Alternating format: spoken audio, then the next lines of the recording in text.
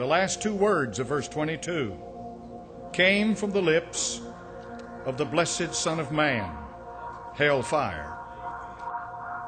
If you could take hell from the Bible, which most churches have today, then you could accommodate people in a different way. You could make them comfortable, for there would never be a fear of a future judgment. The Bible makes declarations, definitive statements, declares things to be so. You can believe it or you can reject it. God became man 2,000 years ago. He came into this world and told us things that we had never heard before. We know in the Old Testament that hell is a place. The Bible said the nations that forget God shall be turned into hell. So according to the Scriptures, hell is a place that literally exists. And it awaits those that, my friend, leave this world unprepared to meet God. If you're very smart today, have half intelligence, you ought to be doing some thinking about where you're going when you leave this world. Are you prepared? I know you prepared your house. I know you prepared your income. I know you prepared your marriage, your children. You planned out your whole life. But you've made no plans whatsoever for where you're headed when you leave this world. There is no salvation in hell. What you've done in this life is what determines where you go. When you die without God, you'll go to hell. Waiting. It's a place that, my friend, has plenty of patience. It doesn't matter if you live 150 years. It won't bother hell one bit. That's why Jesus came 2,000 years ago. That's why He died at the cross at Calvary. He didn't die to make you rich. He didn't die because of who you are. He didn't die to create this hellhole you know about. He died to keep you out of hell. That's why it took the precious blood of the Lord Jesus Christ. That's why the Bible said God made Him to be sin for us who knew no sin. Folks use that name day in and day out. They use the word hell day in and day out. They become desensitized to it. It has no meaning anymore.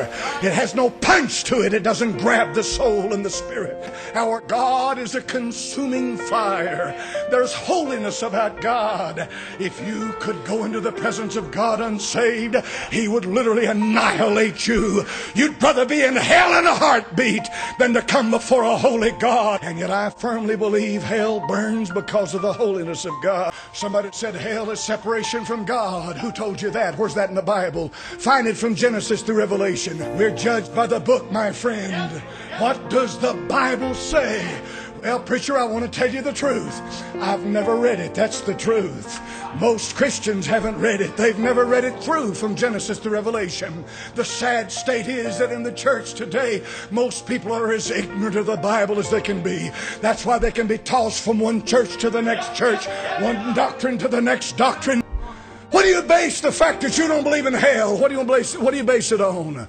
Well, I just don't believe God's like that. What do you know about God? What God you talking about? You ever bothered to read His Word? You ever bothered to read the Word of the God that you say you know about? Read the Bible, you'll find out that God's not too happy with what's going on around us. We live in a generation that's literally brainwashed. I've never seen anything like it in my life. This generation will embrace anything. They'll believe anything, embrace anything. And it's gotten to the point where everybody's desensitized. Nobody's convicted of anything anymore. Satan has brainwashed a whole nation. He's brainwashed them to the point to where sin's no longer sin, death is no longer death, human life has no value. Jesus Christ is the only way to the Father. He that hath the Son hath life. He that hath not the Son hath not life. Here's the saddest thing about hell. When you get there, it's too late. Hell is at the end of a Christ-rejecting life. And if the Lord doesn't come back soon, you'll live out your little short life. You'll die, and you're going to go somewhere. Are you ready? How do I stay out of hell, preacher?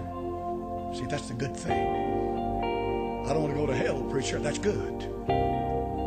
Thought of it, that worries me, preacher. I don't want to go to hell. That's good. That's good. That's real good. One name given among men whereby we must be saved. Only one name. Only one name. That's the name of Jesus. What does it mean to have Him, preacher? That means you've embraced Him. You believe on Him. He's in you. He's your Savior.